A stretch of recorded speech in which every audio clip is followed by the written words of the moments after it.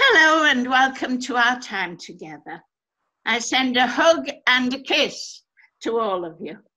Looking forward to when we can all worship together again.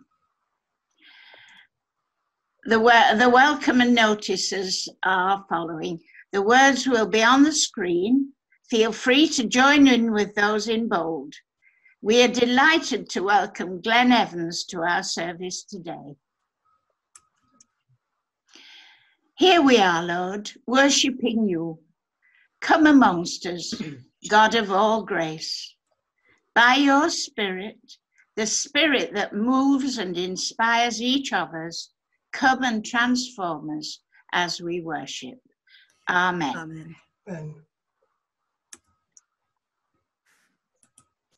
Our opening prayers. Loving and gracious God, we rejoice to know your presence with us at all times and in all places. When we feel needy, you hear us and answer us. When we feel threatened, you hear us and answer us. When we cry out to you, you hear us and answer us. Loving and gracious God, you are good, abounding in steadfast love to all on you. When we have gone astray, you love us and forgive us. When we have messed up, you love us and forgive us. When we have followed our own desires, you love us and forgive us. Loving and gracious God, your love for us knows no bounds, for you are ever amongst us. In Jesus, to share our life. We turn our hearts and minds to worship you. Receive our love. We sense your transforming power at work in our lives. Receive our love. We long to be filled with your Spirit and become more like you. Receive our love. Loving and gracious God, we worship you today. Amen. Amen. So our first hymn is Longing for Light, with the music provided by Matt Lum.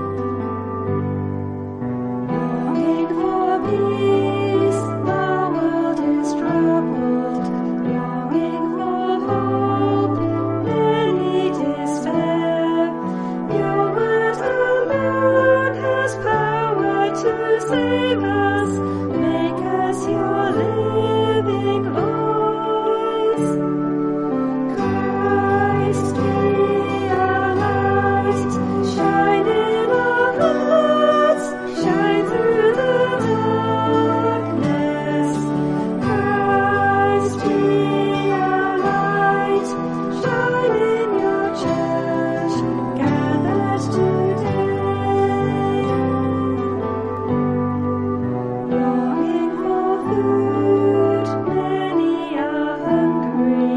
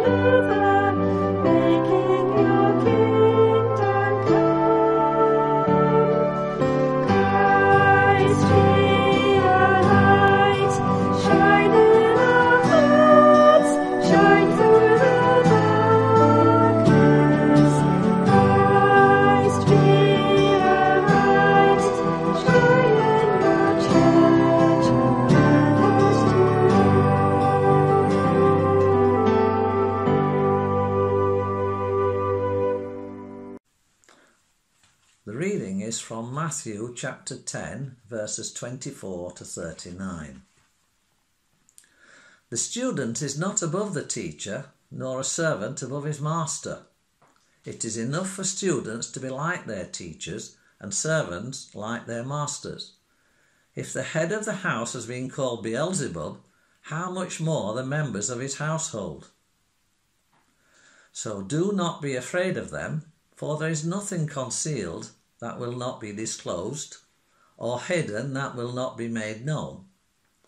What I tell you in the dark, speak in the daylight. What is whispered in your ear, proclaim from the roofs. Do not be afraid of those who kill the body, but cannot kill the soul. Rather, be afraid of the one who can destroy both soul and body in hell. Are not 2 sparrows sold for a penny? Yet not one of them will fall to the ground outside your Father's care. And even the very hairs of your head are all numbered. So don't be afraid, you are worth more than many sparrows. Whoever acknowledges me before others, I will also acknowledge before my Father in heaven. But whoever disowns me before others, I will disown them before my Father in heaven. Do not suppose that I have come to bring peace to the earth. I did not come to bring peace, but a sword, for I have come to turn a man against his father, a daughter against her mother, a daughter-in-law against her mother-in-law. A man's enemies will be members of his own household. Anyone who loves their father or mother more than me is not worthy of me. Anyone who loves their son or daughter more than me is not worthy of me. Whoever does not take up their cross and follow me is not worthy of me. Whoever finds their life will lose it, and whoever loses their life for my sake will find it. Amen. The second lesson is taken from Romans chapter 6, verses 1 to 11. Dead to sin, alive in Christ. What shall we say then? Shall we go on sinning so that grace may increase? By no means. We are those who have died to sin. How can we live in it any longer? Or don't you know that all of us who were baptized into Christ Jesus were baptized into his death? We were therefore buried with him through baptism into death, in order that, just as Christ was raised from the dead through the glory of the Father, we too may live a new life. For if we have been united with him in a death like his, we will certainly also be united with him in a resurrection like his. For we know that our old self was crucified with him, so that the body ruled by sin might be done away with, that we should no longer be slaves to sin, because anyone who has died has been set free from sin. Now, if we died with Christ, we believe that we will also live with him. For we know that since Christ was raised from the dead, he cannot die again. Death no longer has mastery over him. The death he died to sin once for all, but the life he lives to God. In the same way, count yourselves dead to sin, but alive to God in Christ Jesus. Thanks be to God.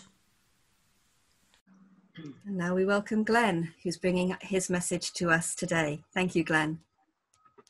Thank you very much for letting me join you in your worship this morning. It's both a pleasure and a privilege to be sharing this service with you.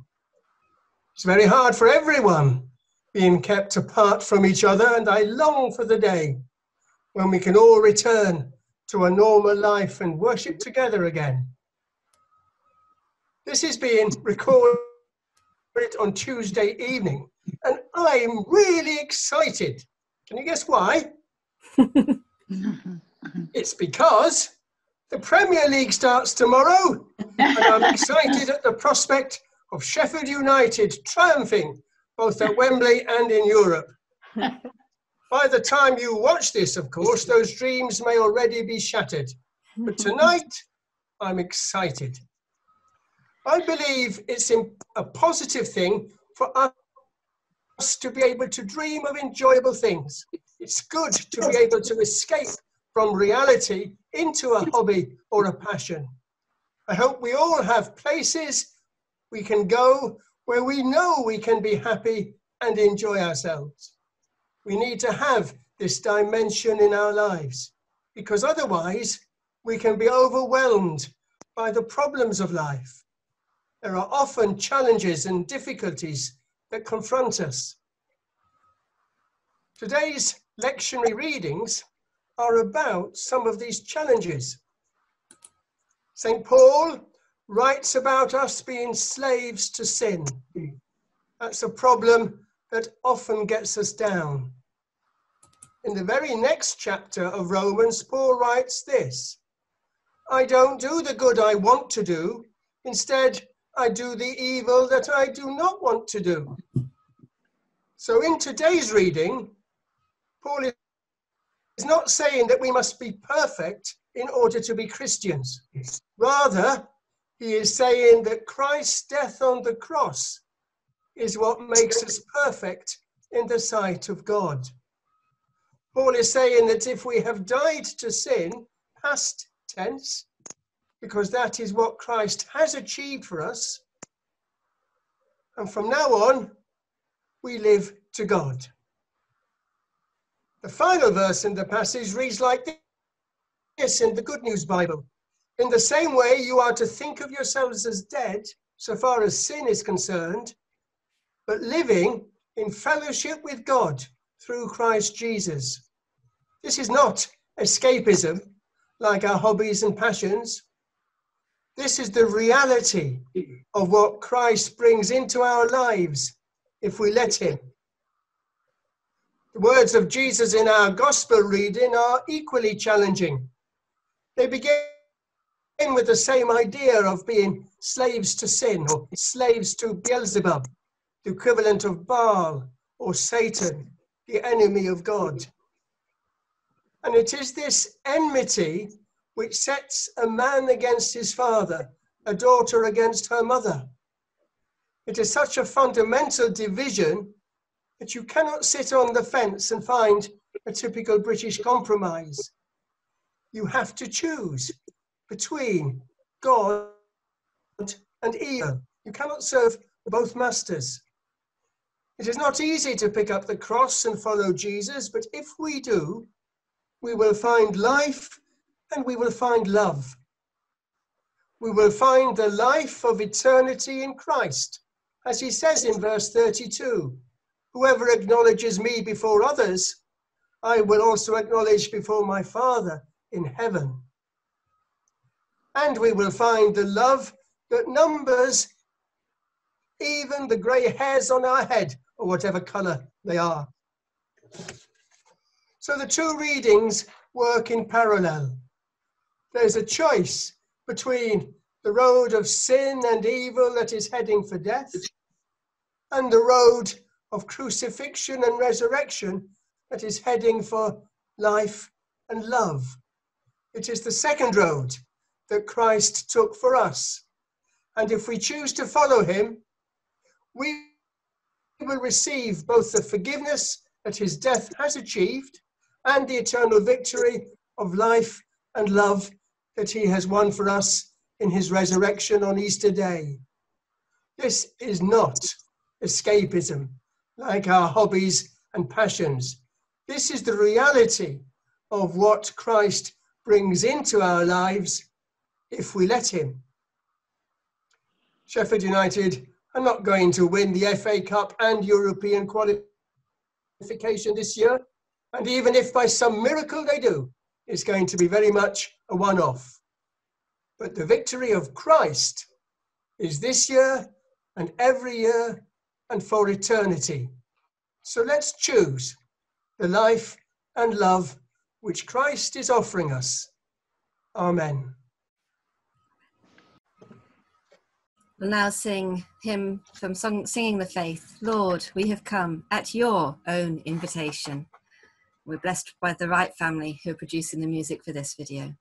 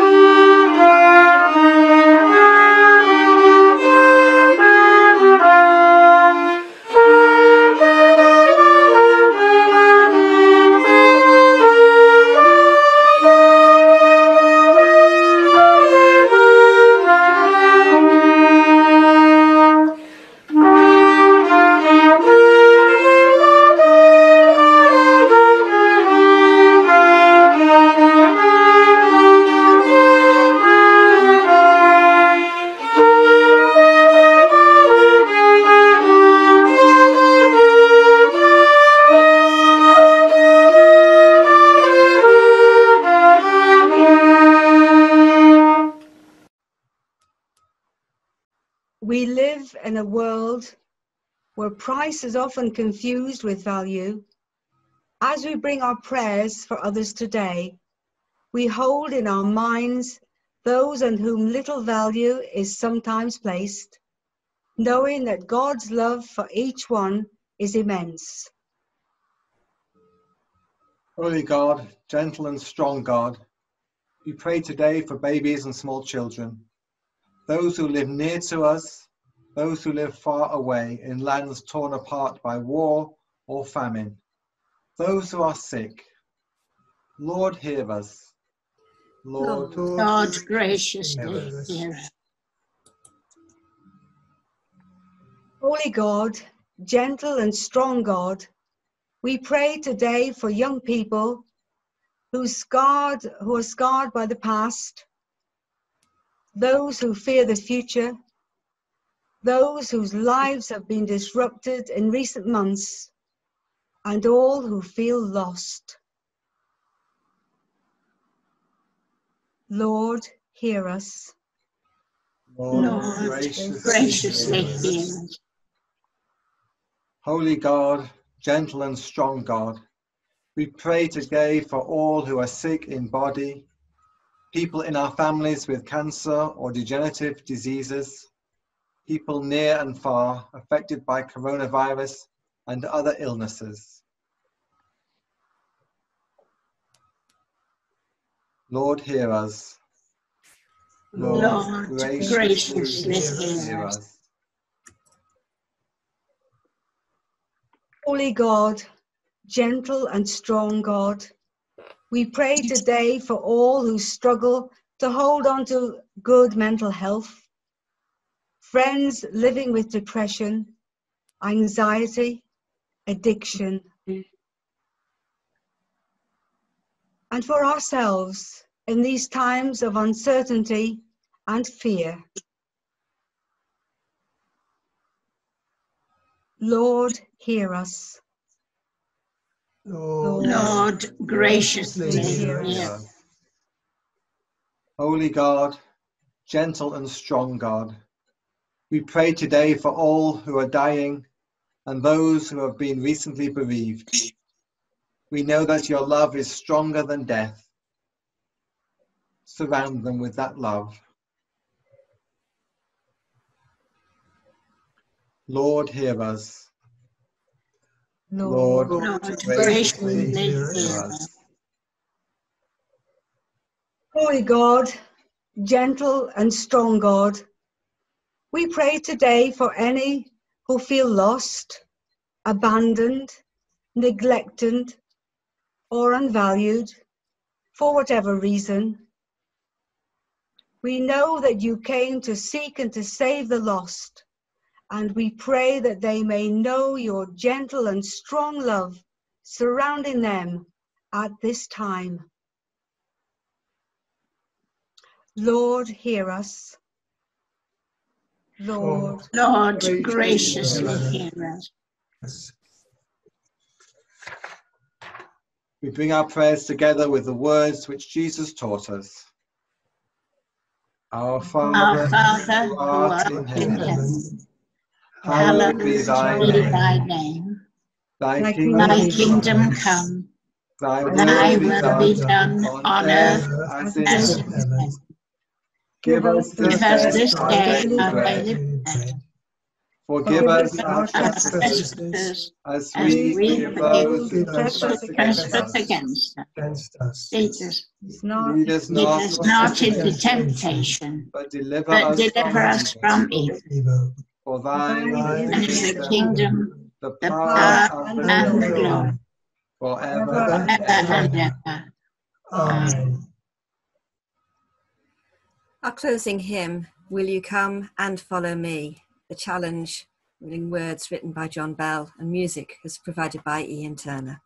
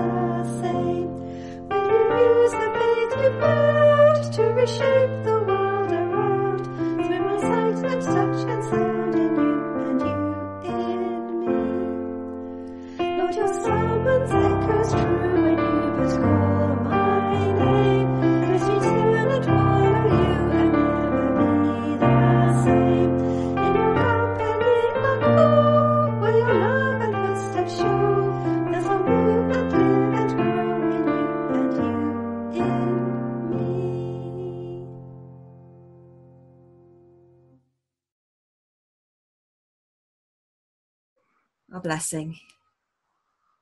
We will follow you, our God, into the week ahead. We will go wherever you lead us. So lead us. Heavenly Father, lead us. Amen. Amen.